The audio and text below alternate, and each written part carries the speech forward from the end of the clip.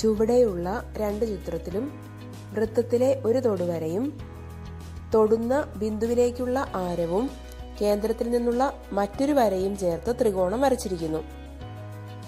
ഈ ചിത്രങ്ങൾ നോട്ട്ബുക്കിൽ വരയ്ക്കുക.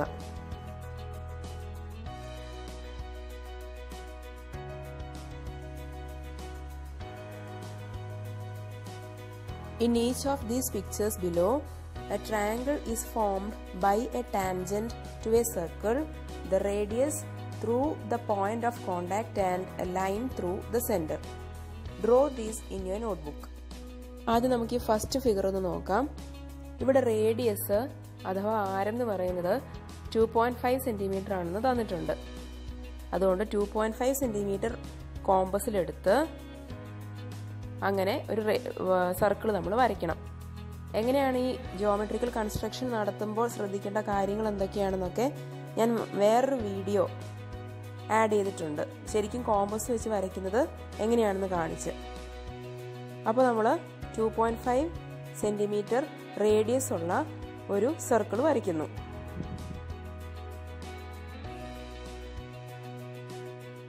ഇനി ക്വസ്റ്റ്യൻ എന്താ തന്നിരിക്കുന്നതെന്ന് നോക്കാം. ഇവിടെ സെൻട്രൽ നിന്ന് 5 സെന്റിമീറ്റർ ഡിസ്റ്റന്റ് ആയിട്ടുള്ള ഒരു പോയിന്റ് ആണ് ഫിഗറിൽ തന്നിരിക്കുന്നത്. അതുകൊണ്ട് നമുക്ക് നമ്മുടെ സെൻട്രൽ നിന്ന് 5 സെന്റിമീറ്റർ ദൂരെയായിട്ട് ഒരു പോയിന്റ് കിട്ടണം. അതിനുവേണ്ടി നമുക്കൊരു 5 സെന്റിമീറ്റർ ലൈൻ സെൻട്രൽ നിന്ന് സർക്കിളിന്റെ സെൻട്രൽ നിന്ന് വരയ്ക്കാം. എന്നിട്ട് ആ എൻ പോയിന്റിൽ നിന്ന് ഒരു ടാൻജന്റ് വരയ്ക്കണം. ടാൻജന്റ് എങ്ങനെയാണ് വരയ്ക്കുന്നതെന്നുള്ളത് ഞാനിപ്പോൾ പറഞ്ഞ ആ ഒരു വീഡിയോയിൽ ആഡ് ചെയ്തിട്ടുണ്ട്. എന്നിട്ട് ടച്ച് ചെയ്യുന്ന പോയിന്റിൽ നിന്ന് സെറ്റ് സ്ക്വയർ വെച്ച് ഒരു റേഡിയസും കൂടി വരയ്ക്കണം.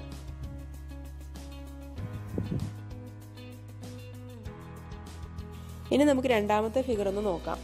ഇവിടെ റേഡിയസ് എത്രയാണെന്ന് തന്നിട്ടില്ല. അത് നമ്മൾ ആദ്യം കാൽക്കുലേറ്റ് ചെയ്തെടുക്കണം. ഈ സർക്കിളിലെ റേഡിയസ് എന്ന് പറയുന്നത് ഞാനിപ്പോൾ റെഡ് ലൈനിൽ വരയ്ക്കുന്ന ആ ഒരു ലൈനാണ്. അതാണ് റേഡിയസ് ഓഫ് ദിസ് സർക്കിൾ. ഇത് 90 ഡിഗ്രി ആണെന്ന് നമുക്കറിയാം. ടാൻജന്റും റേഡിയസും തമ്മിലുള്ള ആംഗിൾ 90 ഡിഗ്രി. അപ്പോൾ ആക്ച്വലി ഈ ഹൈലൈറ്റ് ചെയ്യുന്ന ട്രയാങ്കിൾ ഒരു റൈറ്റ് ആംഗിൾ ട്രയാങ്കിൾ ആണ്. നമുക്ക് ഹൈപ്പോട്ടന്യൂസ് അറിയാം, ഒരു പെർപെൻഡിക്കുലർ സൈഡും അറിയാം. ഇവിടെ hypotenuse of this right angle triangle എന്ന് പറയുന്നത് 4 സെന്റിമീറ്റർ ആണ്. അതുകൊണ്ട് ഇവിടെ 4 സെന്റിമീറ്റർ എന്ന് എഴുതാം. ഇതാണ് റേഡിയസും മറ്റേ സൈഡ് 2 സെന്റിമീറ്ററും. അതും മാർക്ക് ചെയ്തു. ഇനി നമുക്ക് പൈത്തഗോറസ് സിദ്ധാന്തം യൂസ് ചെയ്യാം.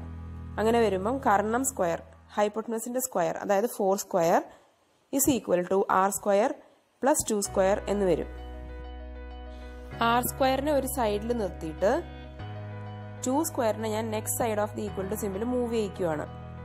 അങ്ങനെ 4 സ്ക്വയർ അതായത് 16 മൈനസ് 2 സ്ക്വയർ 2 സ്ക്വയർ എന്ന് പറയുന്നത് 4 അങ്ങനെ വരും. കാരണം നെക്സ്റ്റ് സൈഡിലോട്ട് 2 സ്ക്വയറിനെ മൂവ് ചെയ്യിക്കുമ്പോൾ പോസിറ്റീവായിട്ട് കിടക്കുന്നത് നെഗറ്റീവ് ആകും. അങ്ങനെയാണ് -4 എന്ന് വന്നത്.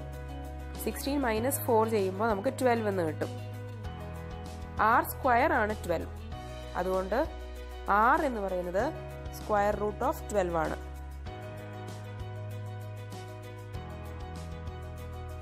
സ്ക്വയർ റൂട്ട് ഓഫ് 12 കണ്ടുപിടിക്കാൻ 12നെ ഫാക്ടറൈസ് ചെയ്യുന്നു. 2 കൊണ്ട് ഡിവൈഡ് ചെയ്യുമ്പോൾ 6, 6നെ 2 കൊണ്ട് ഡിവൈഡ് ചെയ്യുമ്പോൾ 3 കിട്ടി. ഇനി 3യെ നമുക്ക് പ്രൈം നമ്പേഴ്സ് കൊണ്ടൊന്നും ഡിവൈഡ് ചെയ്യേണ്ട ആവശ്യമില്ല. അതുകൊണ്ട് 2 × 2 × 3 ആണ് 12 എന്ന് മനസ്സിലായി. ഇവിടെ 2 2 പ്രാവശ്യം വന്നിട്ടുണ്ട് സ്ക്വയർ റൂട്ടിന്റെ ഉള്ളിൽ. അതുകൊണ്ട് ഒരു 2 നമുക്ക് പുറത്തേക്ക് എടുക്കാം.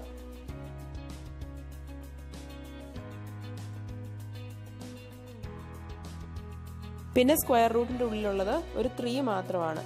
അങ്ങനെ 2√3 ആണ് റേഡിയസ് എന്ന് കിട്ടി. √3യുടെ വാല്യൂ നമ്മൾ കാണാതെ പഠിച്ചിട്ടുണ്ട്, 1.732.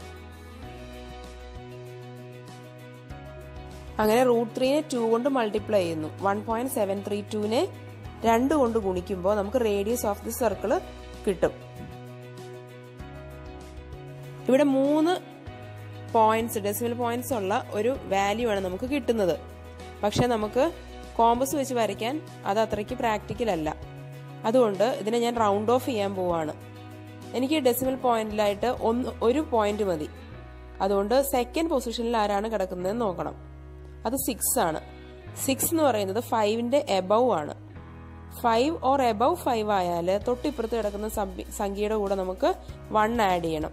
അങ്ങനെ 4 + 1 5. അതായത് 3.5 ആണ് ഓൾമോസ്റ്റ് ഇതിന്റെ റേഡിയസ് എന്ന് കിട്ടി. അങ്ങനെ നമുക്ക് തന്നിരിക്കുന്ന സെക്കൻഡ് ഫിഗറിന്റെ റേഡിയസ് ആണ് നമ്മളിപ്പോൾ കണ്ടുപിടിച്ചത്. ഇനി 3.5 സെന്റിമീറ്റേഴ്സ് കോമ്പസിലെടുത്ത് ഒരു സർക്കിൾ വരയ്ക്കണം.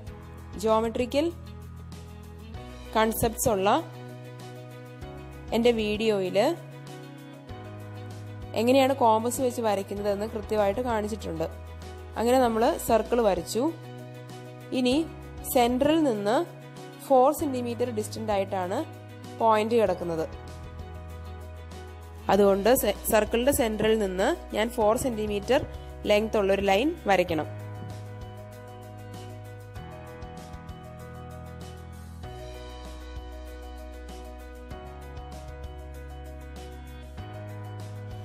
ആ ലൈനിന്റെ എൻഡ് പോയിന്റിൽ നിന്ന് സർക്കിളിലേക്ക് ഒരു ടാൻജന്റ് വരയ്ക്കണം.